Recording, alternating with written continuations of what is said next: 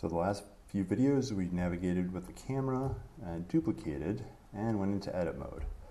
One of the most useful tools is extrude, and we're going to compare that to duplicate. They act very differently. So first thing I'm going to do is duplicate the cube, and I'm going to move it. I'll move it on the X a little bit, and then G to grab on the Y a little bit. So just move it over there. And I can hide it if I don't want to see it here in the viewport. So I'm going to go ahead and do that. So this is what happens when you duplicate in object mode. You get a second copy of the object. So I'm going to hide that copy and click on the original. Now if I go into edit mode, A is select all, and you can rotate your camera around just to be sure it's selected all of them. If I do Shift D to duplicate, it looks the same, but look up here in the collection and there's not an additional cube that got created. So what happened is we have one mesh object, but it has two separate components or two separate parts. You can separate this out, but let's go ahead and just delete this instead. X. Vertices is the most complete deletion. What in the world just happened? I just highlighted everything and hit delete, but we still see one vertex. So let's move the camera around a little bit. And if you look, we did not select the last one. There's a few ways to do it. Of course, you can move the camera, press Shift Select. Totally reasonable way to do that. You've selected everything now. There's another way to do it. And you want to start being careful, because if you come up here and start changing these, you'll notice some menus, you have to scroll over to see them. If you press this, what do they call that? Viewport shading. This is X-ray mode here, and you can select things that are behind. So if hidden faces, you can select them. You'll be very careful, because if you select like this, you selected everything. So again, the angle of the camera is super important here. You can undo selections, X, delete vertices. Okay. I'm going to go back to the normal view here. And let's start extruding. But one way to do it is select all these, E to extrude. And what that just did, it created 4 brand new faces, 4 new vertices, and all the edges needed to build this. G to grab, and you can make it different shapes. I want to make a Tetris style block. For some reason I'm thinking about the L-shaped one. So let's go ahead, E to extrude. I want to extrude on the X-axis, so I'm pressing X so it locks it into the X-axis, and I'm going to go with 2. Enter. So now I have the blocks made twice as wide. And wouldn't it be nice if I could select a face? Well, you can select a face up here. This is edge select, and this is face select. So I could do edge select, and if I extrude an edge, it's a little bit funky. Right here, you extrude an edge, and you get an extra face here and 2 extra edges. You want to be very careful, though, because depending on what you're building for, you probably don't want to just have an edge sticking out and a 2-dimensional face. You want to always have something with a volume in it. So I'm going to go to face select mode right here. Now click on the face, E to extrude, and I'm going to extrude as already locked it to the axis that's perpendicular to the face you're extruding. So basically it's going to extrude directly out from wherever the face is looking. It's a little bit funky if you select 2 faces facing different directions, E to extrude. I believe it averages the 2. It gets a little even more funky with 3. It kind of goes a combination of them. So generally, depending on what you're doing, it's usually good to only extrude faces that are parallel with each other. So E to extrude. Now I want to extrude 2, enter. And depending on which Tetris block we want, E to extrude, 2, enter. So here's one of the Tetris blocks, like that. If you want to make all the Tetris blocks, D to duplicate this. Why did that not work? Let's delete that cube. Shift D to duplicate. Uh-oh.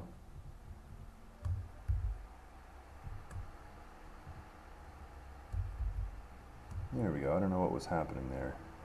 If you don't want this to move, you can press escape, or I think right click, and it will duplicate it where it started. So now you have two cubes on top of each other.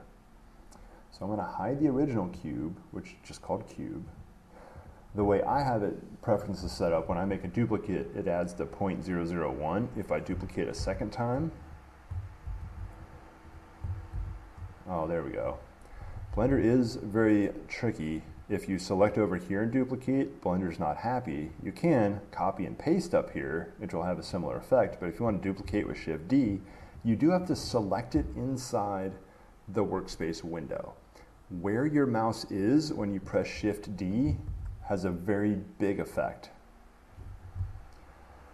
So let me delete this cube. You can delete objects over here on the right. So I'm going to duplicate this again. If my mouse is over here in a duplicate, however, you're going to see I'm pressing Shift D and nothing's happening. So your mouse does have to be here, Shift D, and now we've made a duplicate. All right, so I got quite a few cubes right here.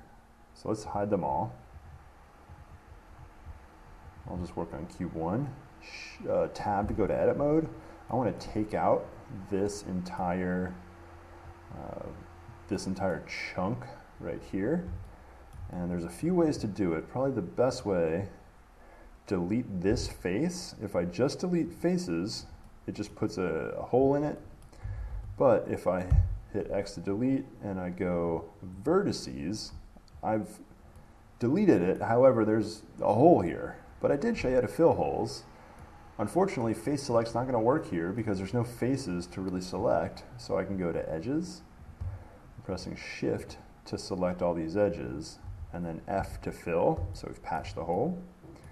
Now I'm going to go back to face mode, select this, E to extrude, 2, enter. We made another Tetris block, like that. I hope I remember what all the Tetris blocks look like. I'm going to go back into object mode, so hide that. Cube 2, make that visible. So I'm going to do something similar here, go to edit mode. You can also do this by scrolling over, turning on wireframe mode. Now if you notice there's little dots here, I'm in face select mode, so when I click on a dot, it selects the face that dot is the center of. So it's a little bit tricky here. There's two dots, and depending on which dot I click on, I select that face. Now I want to get all of them and delete them. So I'm pressing X to delete. I'm just going to go with faces. Boom. It's very hard to tell there's not a face here, but you can sort of see there's a dot missing. So now I'm going to go back. And now I went into edge select. I'm going to try to do this with a box select, F to fill. What I really want to do is make another box in the upper left here. And that's a little bit tricky. So the way I'm going to do it, I'm going to go to face select, and I'm going to delete these two faces. I'm going to go only faces. So I don't want this extra edge that has no faces in it. So delete only edges and faces. That didn't do what I wanted. Weird edge is going to... All right, what just happened there is I had multiple edges created in the same place. Not great. Kind of tricky to know you've done that. So how in the world are we going to make this look like that 2x2 Tetris block? I'm going to go vertice mode. I like vertice mode a lot, and what I'm going to do is I'm going to take these two vertices, I'm going to duplicate them, Shift D, press Z to lock it to the Z axis. Now I want to move it up 2. This is positive 2, so I'm going to press 2 on the keyboard, enter. So I've just taken these vertices and put them exactly where they need to be. I do have an edge between them. So there's a few ways to create the rest of the geometry we need. So I move the camera around so I can select those two right there. F to fill, F to fill, F to fill. You want to be careful because if I fill this, I've accidentally grabbed the one in the back, so I don't want that. F to fill. Oh, look at that. Perfect. So I created some extra stuff I don't want. Go to edges. I've created a face here too, and I believe I have 2 extra edges and a face. So I think delete edges and faces, we'll get rid of all that stuff. It's very easy to create geometric errors here. All right, I want to fill some faces. It's tempting to just go and grab it all and hit F to fill. That may work, but I'm a little bit more careful than that. So I'm going to, we're in edge select. So I'm going to click 1, 2, 3, ooh, that's hard to click there, 4, fill. 1, 2, 3, 4, fill. 1, I'm holding down shift to multiple select. Oops, missed right there. 4, it's the right 4, F to fill. We're almost there. Last one. I think if I get the camera in a perfect spot, I might be able to knock these out with one selection. Yes. All right, so another thing, you can look down here and it says edges 4/56. That means I have 4 selected out of 56, which is how many I wanted to select. F to fill. All right, so now we have the 2x2 Tetris cube. And we'll go back to object mode. You can label these with better names. I think there's a 4th Tetris piece that I can't think of at the moment. Oh, it's the, yeah, I know what it is, the little T-shaped thing. So go ahead and turn the last one into the T-shaped thing. So what you will do is take this, delete that, fill in the space missing, and then you can extrude over to here. There's other ways to do it, of course, but that's just the way that came to my mind first.